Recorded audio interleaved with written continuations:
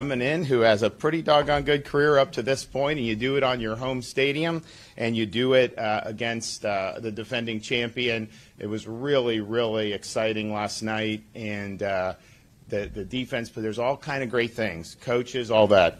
But had Tom Brady not decided to come to Tampa Bay, they would not have been hosting the Lombardi Trophy. So my hat's off to them.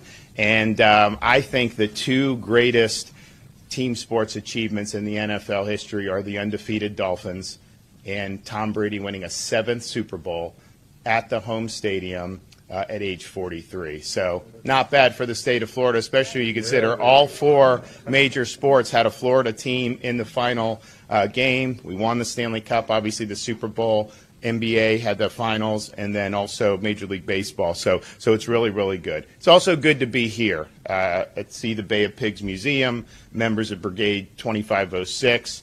The fight against communism was, and still is, a noble cause. And when Cuba fell to communism in 1959, too few were willing to recognize what this meant, the destruction of a once proud